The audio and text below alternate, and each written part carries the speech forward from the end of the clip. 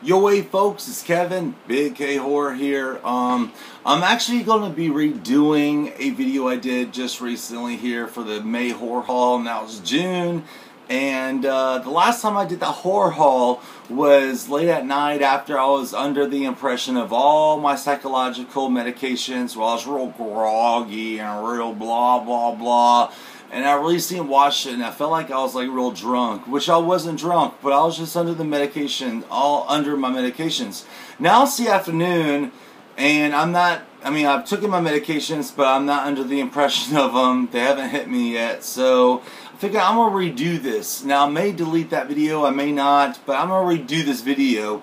And I just want to talk about some other things, right? But I'm going to redo my horror haul and add some other things that I found that I want to show off. And talk about some other things. Here, actually, I'm going to take my glasses off. They're giving me a headache. You know, May was a very tumultuous time for me. It was a very negative month. But June, now that's June, I'm going to make it a positive month for me. And so far, it's been a positive month for me.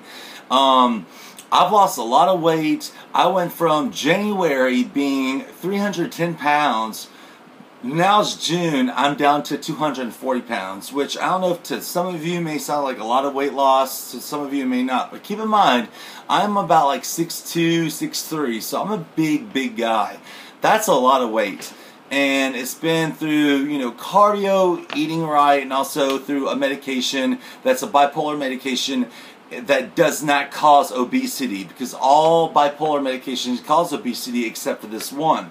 So that's been on my side. So with me doing exercise plus eating right, I haven't worried about, you know, obesity or weight gain. So that's been on my side.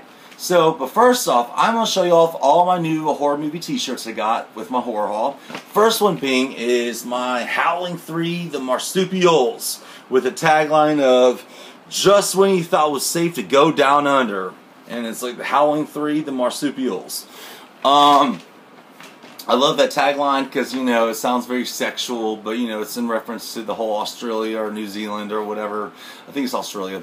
Anyway, but it's been a while since I've seen the movie, but I always loved the cover of this movie. It used to scare me. Anyway, so starting off with that, all these shirts I've recently gotten are from RottenCotton.com. And I know you've seen some of these in my other videos, such as this one, The Gates of Lucia Fulci's The Gates of Hell, aka City of the Living Dead. But this is one of the shirts, and I got two new ones this past week, which I want to show off. Now I've recently worn them this week, so they may look kind of dirty, so I apologize, but I have to show them off. But I'm going to be washing them tomorrow. One of them is Alice, Sweet Alice, which to me is a favorite film of mine, and the tagline says, if you survive this night, nothing will scare you again. And that's Alice, Sweet Alice. Brooke Shields' first film, I think. And the next one is one of my all-time favorites, and that is Pieces. You don't have to go to Texas for a chainsaw massacre. And at the bottom it says, it's exactly what you think it is. One of my all-time favorite fucking exploitation splatter films. Campus college slasher films. Alright, so enough of that. Alright, so moving on. So I'm going to do this horror haul that I did in this past video, but I was groggy in that video. I mean, I watched it and I thought I was drunk, but I wasn't drunk. I was just under the impression of all my medications that I'm on by the night, because I made the mistake of doing it at nighttime when the medication set in. And it's afternoon time right now. It's like 5 o'clock when I'm awake, alive, and aware, and just full of life and zest. So anyway, so we're going to start. So one of the new VHSs I got is one of my favorite Argento films, which is called Phenomena, which is the uncut version. But when it came out in America by New Line Cinema, they cut it, and they released it under a new title called Creepers. And this is the VHS cover. When I was a little kid, and my mom used to take me to the VHS store when it was all VHSs, way before DVD existed, I would stare at the wall-to-wall VHSs of horror films, and this one always struck out at me. And this is a young Jennifer Connelly under her first starring title film in her horror film, and I would stare at it because it looked fucking cool as hell. And now I finally have it in my collection.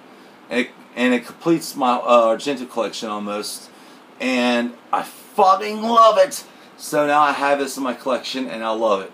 So I'm so glad I have it. Alright, moving on. Next up, I think I've already done this in a horror haul. I may be wrong, so if I have, I apologize. But I got this for my birthday, but I got it kind of late. And it's one of my favorite Frank Henenlotter films, and I'm a fan of his films. I love Basket Case, and I absolutely love Frankenhooker. That movie is a classic, but this is one of my favorite ones because it deals with drug addiction and the effects of what drug addiction does. And that film is called Brain Damage. And I love this little character Elmer right there. And this movie is classic 80s, like almost cheese, but it's got social commentary and it's about drug addiction, and it's a smart film. Look beyond the cover, look beyond the 80s cheese. It's a smart film. Okay, so moving on. Next up, my MP3 player I got way back in the December of 2008. Just recently died, and that had all my music on it. From everything I did, my cardio, whenever I was having a bipolar moment and I was angry, I'd walk the streets, listen to my music just to calm down. It died on me. So now, I now have a new MP3, Sony MP3 player, and it's a maroon red. The last one was black. But now I'm busy adding all my new music to this one, and I absolutely love this new MP3 player. It's a maroon, blood red, and I think it's fucking fantastic. It's loud, and it plays great. I love it. So I just want to share that with y'all. It's one of my new additions to my collection. So I'm busy adding to that too. And then one of the things I do listen to this late at night when I'm roaming the streets of my neighborhood is the original Phantasm theme from the first Phantasm film. Very haunting, but very beautiful, but very creepy at the same time. I love that theme. Anyway, so as for my Blu-rays, which is very small, my friend sent me this because he knows I'm a big fan of this film. I'm a big fan of the franchise, and I know a lot of people hate this franchise, but again, I'm a paranormal freak, and I love the franchise. Even Part 4 I was enjoyable of, even though it went nowhere, it didn't explain nothing, but I was a fan of it. I had fun with it. But I am talking about Paranormal Activity, and I'm talking about the new Paranormal Activity film, the marked ones. This one, to me, came back with teeth, with bite, with a fucking punch. And I love the new locale of the poor Latino neighborhoods with the awesome Latino characters in it that were awesome. It had new scares, new mythology, and an awesome twist ending, in my opinion. So I say check it out.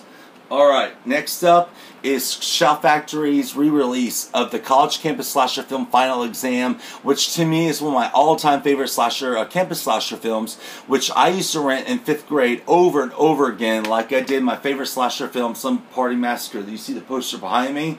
This is along the lines of that. Now, this is not a gross slasher film. However, what it is a character-driven film, but it has a silent, motionless killer, which you know nothing about, but the deaths are vicious and mean.